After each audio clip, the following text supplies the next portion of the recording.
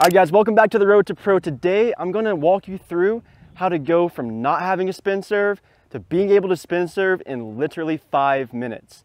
Now it's probably not going to look like the one you just saw in the intro, but it'll at least be a spin serve and you'll have the tools that you can progress with over time to get a really nasty spin serve in your arsenal. Prerequisites for this: number one, you have to be able to snap your fingers. I'm sure there's tons of tutorials on YouTube how to do that. But you gotta be able to snap your fingers on your non-dominant hand. If you don't know how to snap your fingers, just really quick, maybe this will help you.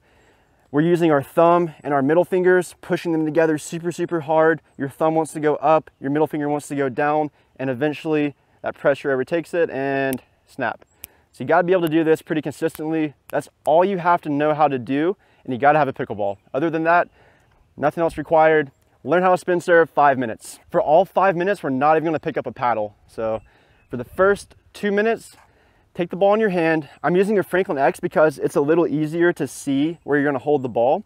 On these Franklin X's, I like to put my thumb on the X and my middle finger on the X, like this and like that. And when I snap it, I'm just putting my thumb up, my middle finger down. So for the first 2 minutes, hold the ball in this position and just get used to getting that motion going. Just start flicking it around, see if you can get some sort of spin going.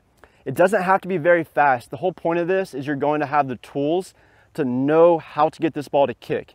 Okay, but for right now, you don't have to worry about how fast it's flicking.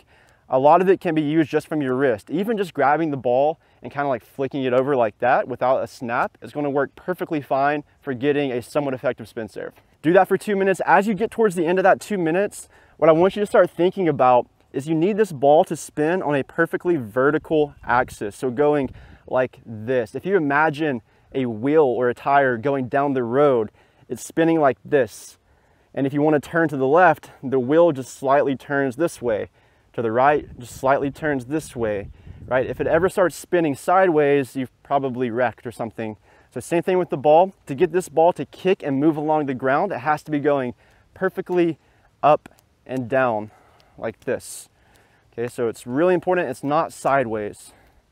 It's straight up and down.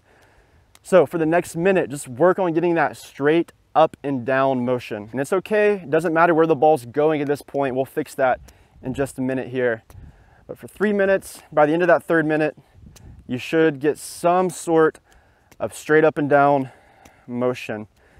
Another important thing is it's mainly your middle finger that's initiating the motion and the flick, and it's really just going around your thumb. All right, so now we are 3 minutes in. We're gonna go to a line. So for the next minute, minute 4, we're gonna actually turn our hand so that now the ball is going to kick to the left. And how we're gonna do that, take your index finger on your dominant hand, point it in the direction that you want it to go, make a C with your thumb and your middle finger on your non-dominant hand like you're about to snap the ball.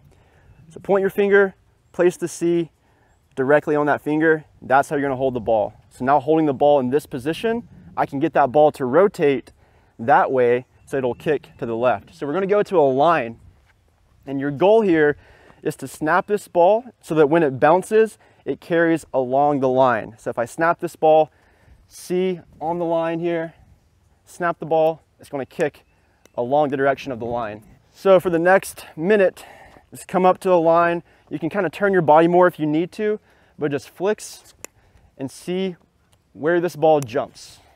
Okay, it doesn't have to be fast, remember, but it has to be pointing in that direction. This is the entire premise of the spin serve.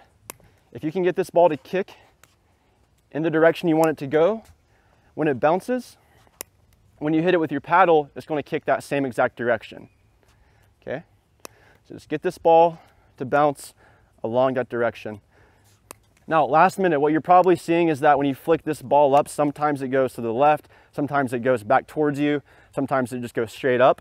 How you adjust that is the angle of your fingers. So if my fingers, if my thumb and my middle finger are perfectly flat and I snap this ball, it should go pretty much straight up. Pretty much straight up. If I turn to where my middle finger is lower than my thumb, it'll shoot to the left. Here, here. So for me, what I want to have happen is I want this ball to go up and land on my right hip so I can hit it with my paddle. So for this next minute, what we're gonna do, take your thumb so that's slightly below your middle finger, so rotate this way, right here, and snap like this. And you're gonna try to catch it in your right hand. So this should ensure that the ball is going to travel up, over, and to the right, like this. This is where you get all that consistency from, just being able to flick it from left to right. Okay, sometimes it's a little bit awkward, it gets kind of towards your body. If that happens, just catch it and keep trying.